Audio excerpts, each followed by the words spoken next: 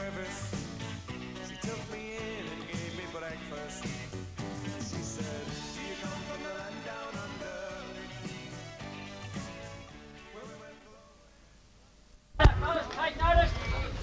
There's 2 pit areas, one here, one over the back straight when you come down that bottom corner.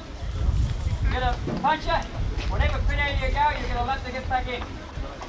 Once you pit area you got there, you'll get let back in. You'll be still there at the time, so I know it's your fight. There's money prizes here. You get a green flag and a whistle when you come past here. You'll be sprinting for the money, which is $25. You get a whistle and a yellow flag here. You're sprinting for that green prize, which is $200 on point. Points for that will be 5, 3, 2 on 1, the first floor. One for the most points will get it. Now the money's 10, 20, 30, 40, and 50 minutes. An idea how long you're going to go.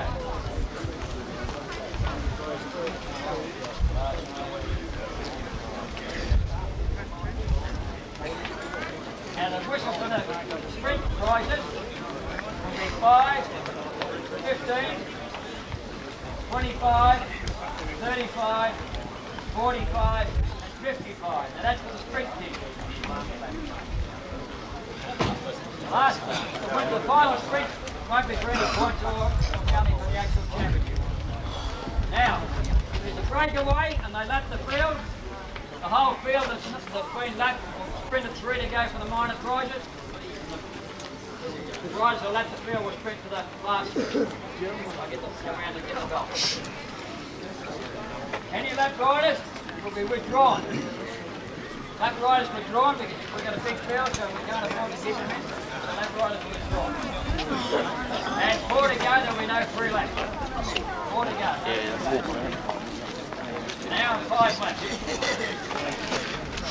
All understand that? What's the breakdown now between those individual sports?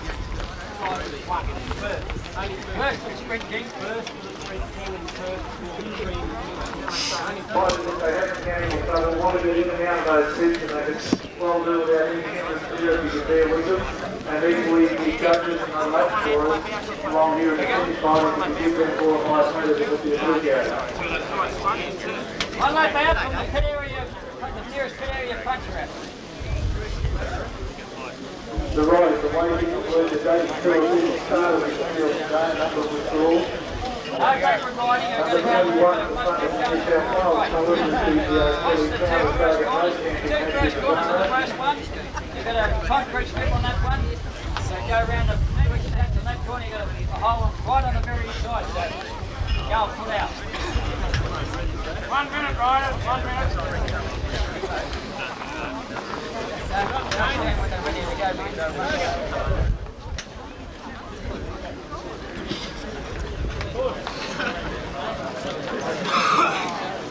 Hands back, everybody. Back. Get action, get action. Like Phil, man. Get action, stay there.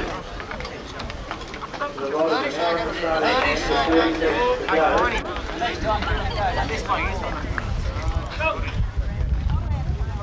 Wherever you go, get a 20. One on the man or 2?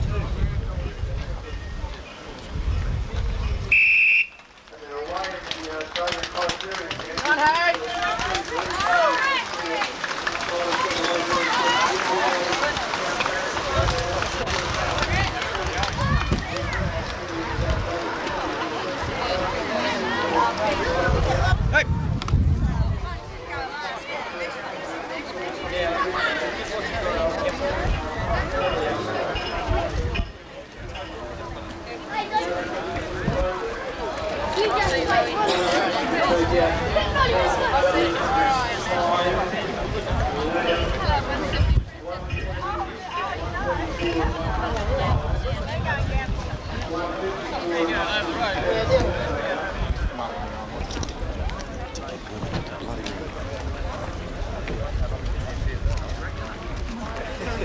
They come up to the straight down, but still really tight together. There's a call from the commissaire just to give the riders the whole road.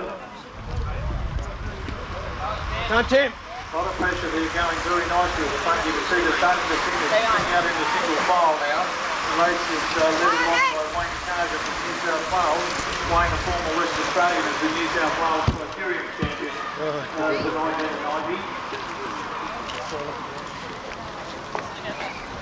1990. When the riders get a whistle and a yellow flag, it will mean that they are sprinting for points for the Sprint Kings prize of $200. They will be awarded points 5, 3, 2 and 1 for those sprints, and they will occur at 5, 15. If I interviewed, I don't know, they might not even come up, but I interviewed David Spessett and Tim Willings. So if you happen to see where they come in,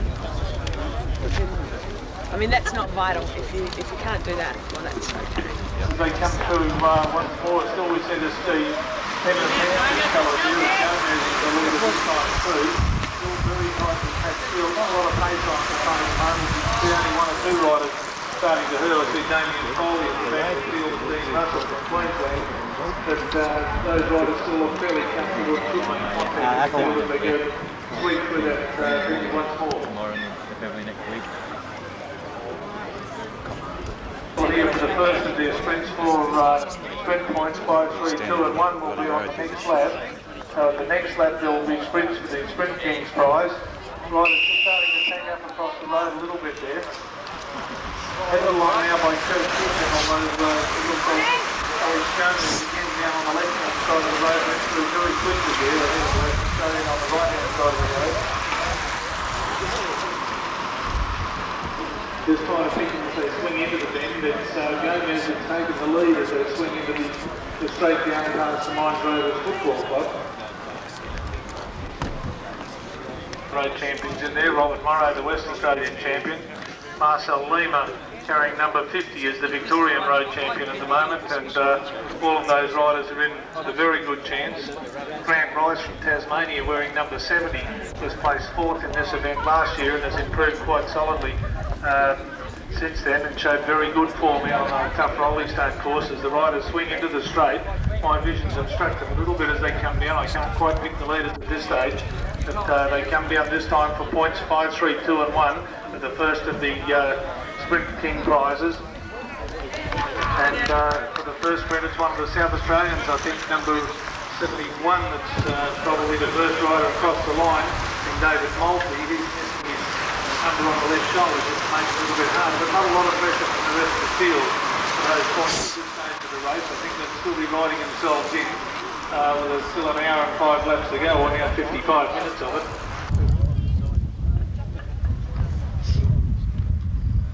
Coming up here, Tony.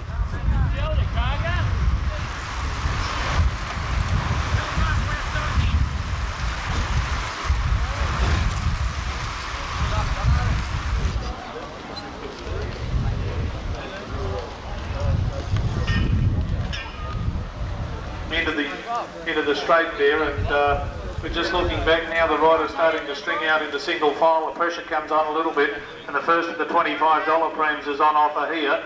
It's Hank Vogel's number 151 that will take that out ahead of number 71 David Maltby, and Vogels will pick up the first of the $25 premiums for this event as we're now 10 minutes into the race.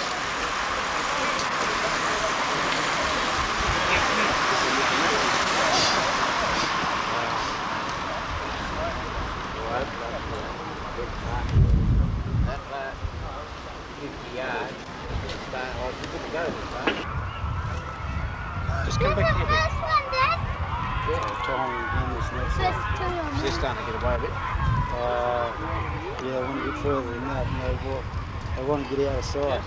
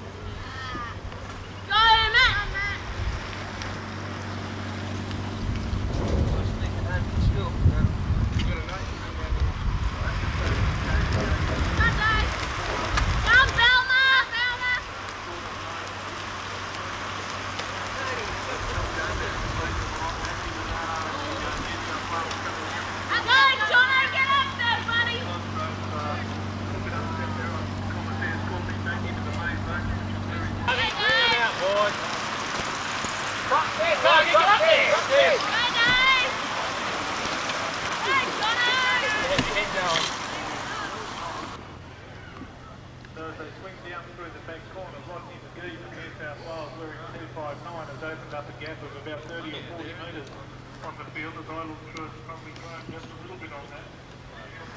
$200 into the street team. Excellent ride. Stay up there.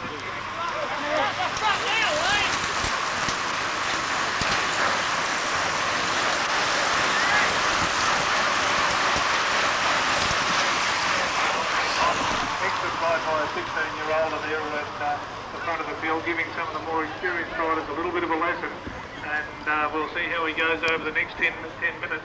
Haven't got the official watch on that, but Rodney McGee doing a very good job there.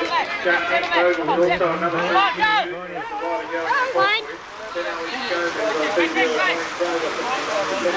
and I think the white, the yellow and brown. The race and the riders starting to make their forward move over the next 4 or 5 minutes.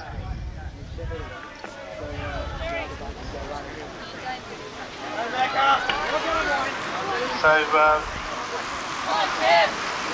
Stuart McKenzie from Victoria, I think it is, the rider in the green colours. This time, the lap board will be out to give them 5 laps to go, and they now have approximately 6 kilometres to the end of this race as they come through across the line this time.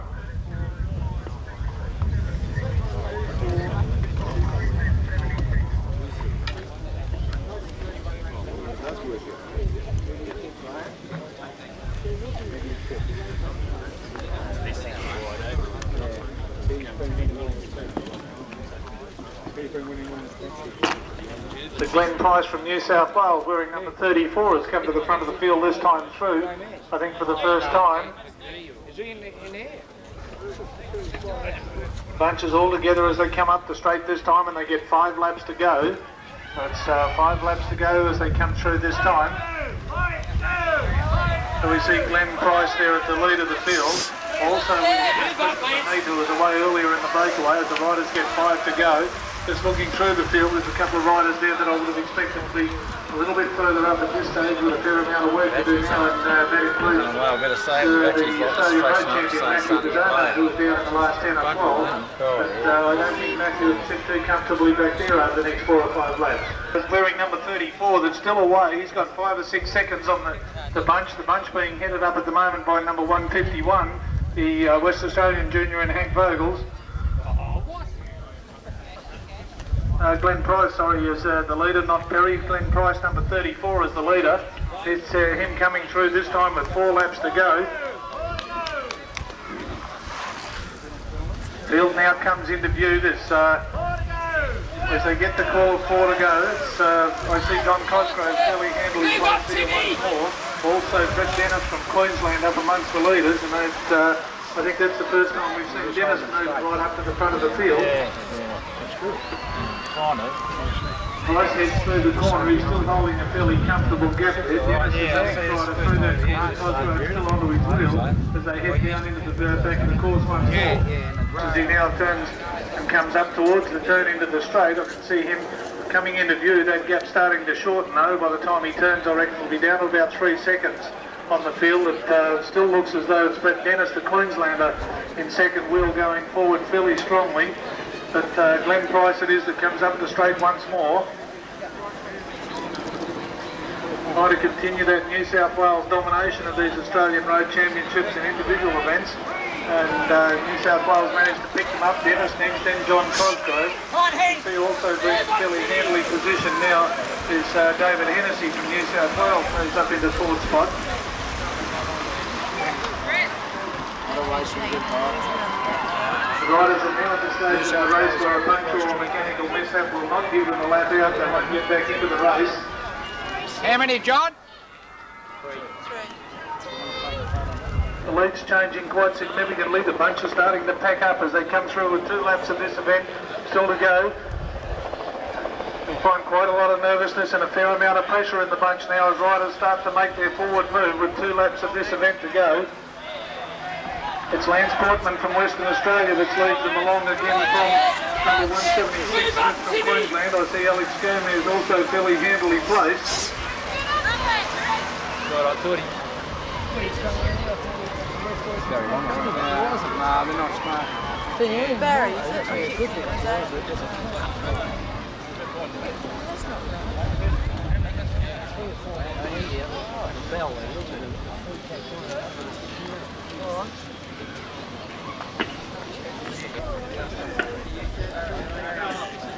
So they swing into view this time, and we've just asked the spectators to stand well back on the road there as they come into view this time to get the bell. The bell will start to ring fairly early as they come down. Feel very well packed up. The Steve Spessett still fairly handily positioned there, and Warren Doyle also.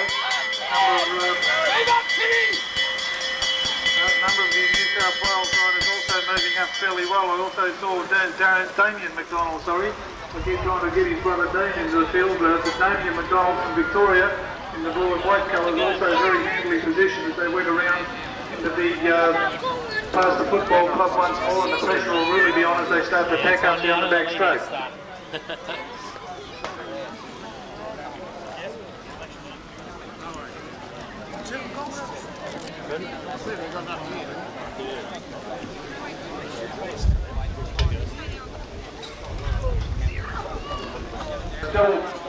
Still Darren Smith from New South Wales, Queensland, has led them through that bend.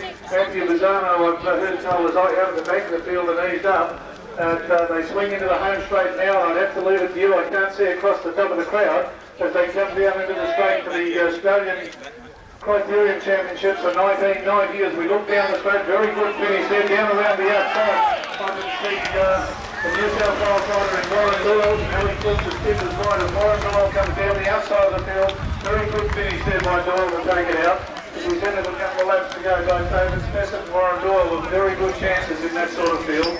And very good finish by Doyle to come home and take out the Australian National Criterium Championships for 1990.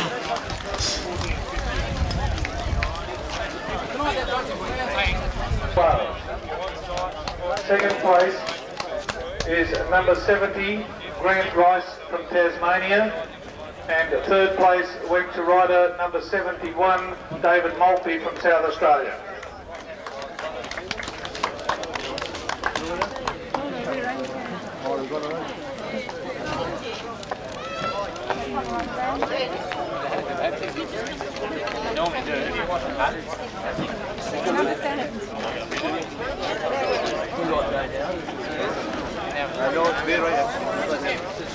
So we just wait for Warren Doyle to come down as he's winding down for a lap there. Just missed you meeting in the middle of the road.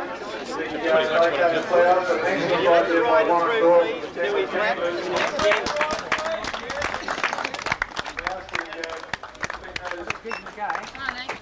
71, 118, 162. So team managers riding number 29, 71, 118, 162. This is Warren Doyle, the Australian champion, giving a big hand as he goes through.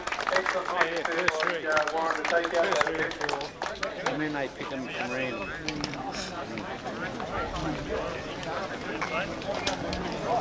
Of Collie, accompanied by Mr. Ray Godkin, President of the Australian Cycling Federation.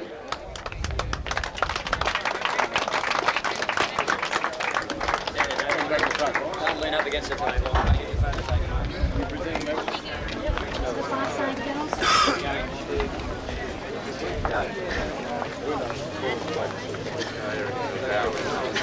The winner of the Australian Criterium Championship for 1990 is Warren Doyle, representing New South Wales.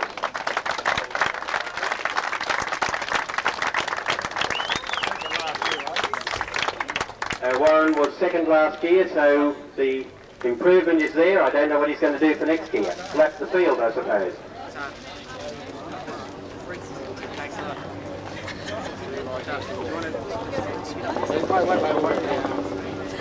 In second place, Grant Rice, representing Tasmania.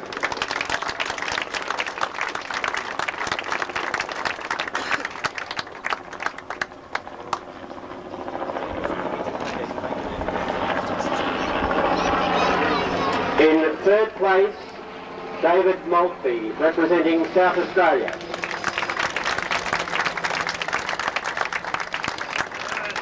Sorry, sorry. The Grant Rice has also improved from fourth position to third, so next year second. And can we have the winner of the Sprint King points scored to the PA? We will have gold, silver and bronze in the Australian Criterium Championship for 1990.